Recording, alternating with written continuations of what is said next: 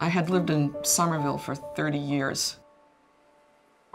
In 1992, I became self-employed as an artist.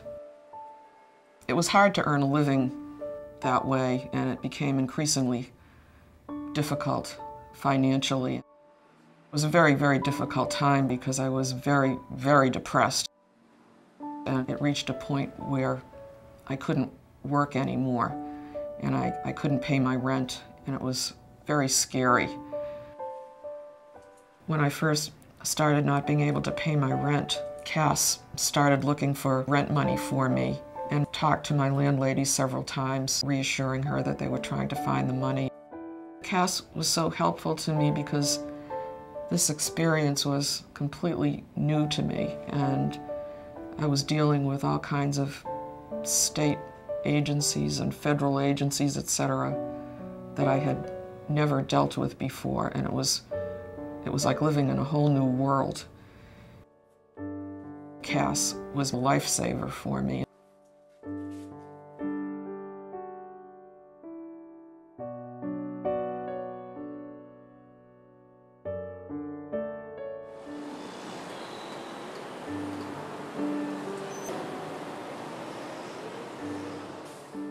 The mission of Community Action Agency of Somerville is to reduce poverty where we work and live, and also to eliminate society's causes of that poverty.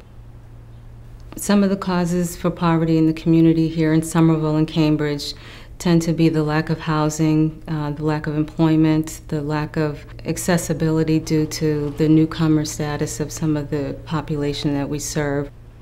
We have a high population of newcomers. We have about 32% that are foreign-born, and so the language barriers that we have definitely influence their ability to be self-sufficient and moving on and contribute to their ability to get some of the resources that we have. We have two programs, the advocacy program and the Head Start program.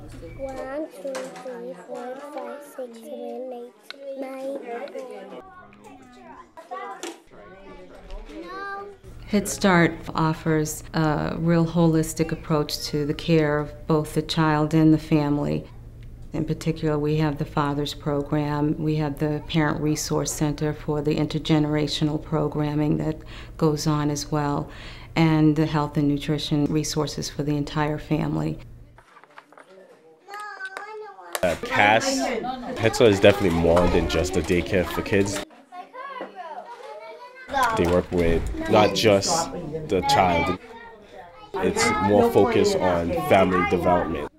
Because if you help the family, eventually it trickles down and you are helping the child as well.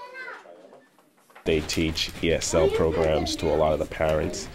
They do a lot of home skills, like they teach people how to cook, which is something I myself would love to learn one day. Once I get the time, I know it will be available through Cass.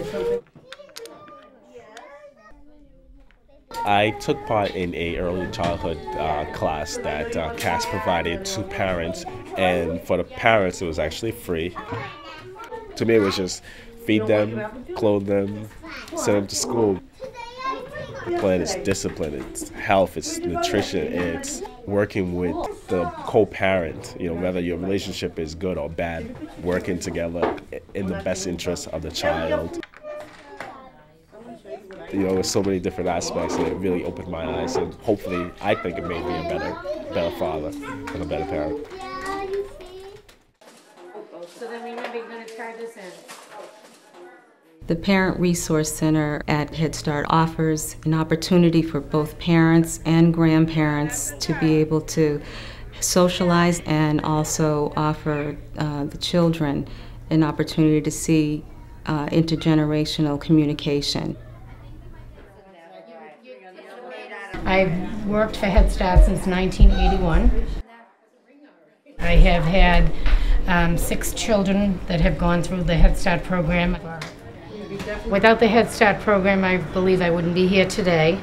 I had many emotional problems. I went through a lot of personal issues that the Head Start program helped me. I was 500 pounds, and I wouldn't leave my home. and they encouraged me to come out. My family advocate was Donna Cabral, and she encouraged me to come into the Head Start program and volunteer, and she got me going, and I went through school. I got my I actually got my associate's degree and my bachelor's degree through Head Start. I just graduated last year from Cambridge College. When this completely dries, then we'll put a clear lacquer over it, and they become... Donna gave us the opportunity to have the senior program, which we call the Purple Hat Club, and it has been the most rewarding experience for me, because not only do I see the seniors thriving, but I love the fact, the interaction with the parents. We have a generational workshop. It's just wonderful. If I have to say that the Head Start program starts from infant to senior, I think we have the best rounded program there is. Patty cake.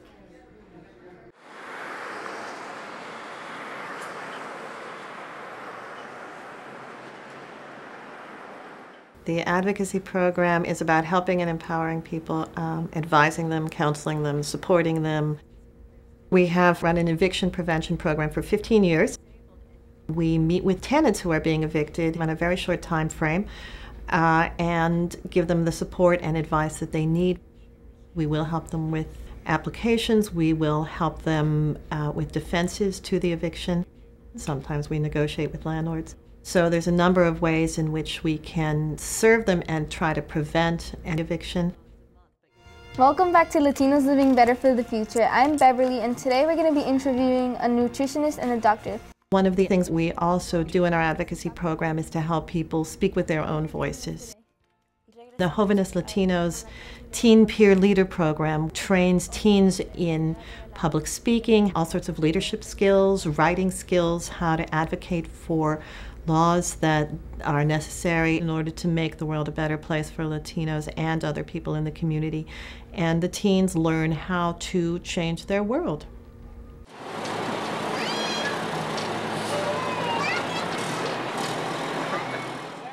If they don't speak English, I can talk with people in Spanish. Well, that's what this is for. You flip it. Right. Yes. Great. And or we can present them with the one that's in their language. Right. We have it in Spanish, French, and Portuguese. Our community organizing program is a new program, and the reason why we started community organizing is because we realized that in many cases we were dealing with one tenant after another tenant after another tenant who all had identical problems, and thought perhaps we can actually work with them as a group to help them learn the skills that they need so that they will be able to help themselves and help others as well. Cass has helped us see what good all of us can do. The big issue here is mold, which is cancer causing. And my daughter developed asthma after we moved here because we've had mold in our apartment. So the more we help the tenants to keep up with their maintenance issues, the more we keep that issue at bay. And that's the way it should be. Rachel had put flyers around wanting to know if people were interested in a community garden. And when I saw that, I jumped.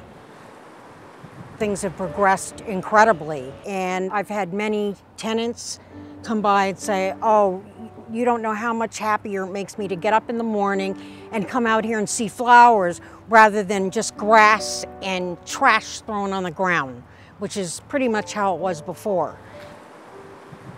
It's an example of how making a small effort can produce something wonderful.